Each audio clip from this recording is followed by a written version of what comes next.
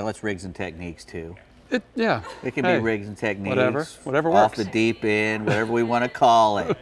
But we're talking about trout. Talking about trout, man. And Love the trout. Finally, something I know something about. Yeah. I got to do a lot of trout wading, you know, when I was a kid. We never had a boat, but I did a lot of shoeing, you know, lost a lot of shoes in the bottom of the Banana River. And what's so great about trout is that if you're just a bass fella and you come over to the ocean, you can catch a trout on your gear. You know, you don't have to have, you know, they don't pull real hard. You know, you catch a big 10-pounder plus, it's going to pull pretty hard on you. But most trouts you catch are going to be in the range of 12 to probably 18 inches. You start getting bigger ones than that, then you're really doing good. And that's another thing you got to remember. If you're catching a lot of little trout in some spot, that's all you're going to be catching there. Yeah, big one's not there. Big ones and little ones don't mingle with trout. Usually when you want to catch a great big gator trout, you got to go early in the morning and you got to fish in real shallow water. Because those big trout, those big gator trout, as we like to call them, they like to lay up real close to the shore and eat those little minnows and mullets and stuff that are running right along the shore early in the morning. And usually how we plan our day is we target trout in the morning and redfish later in the day as it warms up, because sun comes up higher and we can see them better. And you're absolutely right. We catch most of our big trout up where I'm at in shallow water. And they're up there shallow. What's good about trout is they eat a wide variety of stuff. They'll eat anything that's on here. We got this table is full of everything that comes out of my tackle box, and we talked earlier a little bit about a shrimp under a popping cork. And works everywhere. And if you want to have fun with your kids and you find a little concentration of small trout, you can work them over with this kind of setup. Oh, yeah. It doesn't have to be a shrimp like this either. It can be just a jig head with a tout on it, like this little Joe sometimes. Or if you have real shrimp, you know, if you have just regular real shrimp, you can use those. We use mud minnows by us, a lot of mud minnows. Pilchards. Today I was out catching pilchards on a dock. If you can bring out a sabiki rig and catch you a bunch of pilchards, you're going to crush them. I personally, I'm usually throwing only 2 things though when I'm really. 3 things. 3 things I go through, and I go through a progression. I usually start with a chug bug early in the morning because I love to throw the chug bug. It's a narrow bait.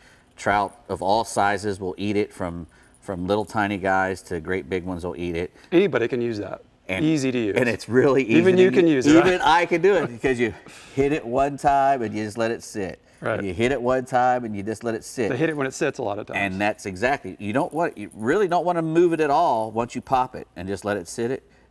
Don't want to reel it any at all. What you do is you want to pull it until it gets get tight, and then pop it again, and then reel the slack. And it's deadly. Deadly on trout. And then I also like a Mirodine. This is a little bigger version, right? This is a little bigger version. This is the XL, I guess. But a Mirodine, or even the Rapala little twitching minnow. We've been doing really well with that one. Anything that looks like a little tiny white bait is going to be great. And I like these little hard baits because I can work them real fast and cover a lot of ground. And because I don't like to pole, I usually go around in a circle instead of where I want to go. I like to drift across a flat. And I was talking to this old fella who actually started making the old trout boats, the commercial trout boats over there in the Indian River. And I asked him, I said, well, where do you go fishing? And he goes, well, the first thing I do is I try to go fishing where there's nobody else fishing.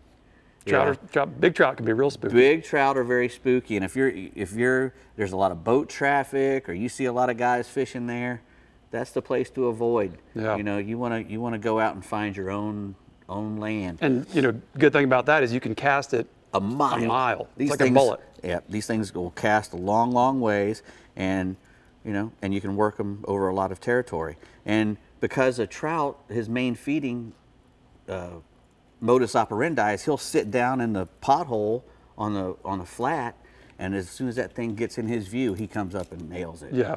And that's his ambush. So these are really great for that.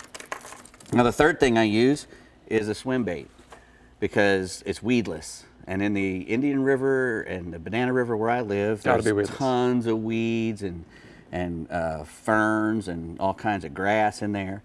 And if you're throwing something with the hook exposed, you're going to be spending all day messing with it. That bait, I've caught so many trout on that. This is your your setup, right? Yeah, With I mean, this thing right here, I mean, especially down by you guys, you know, you hop it through that thick grass and that pothole, let it sink in the pothole. Right. I mean, I've caught so many trout on something just like that. And I just heard from my fellas, you know, my buddy Tony Huerta, and I've always thought this when I was rigging these things, you know, he has started just threading the end of it on there like a banjo minnow. And he says, man, I've been getting tons of bites. I've been catching the fish.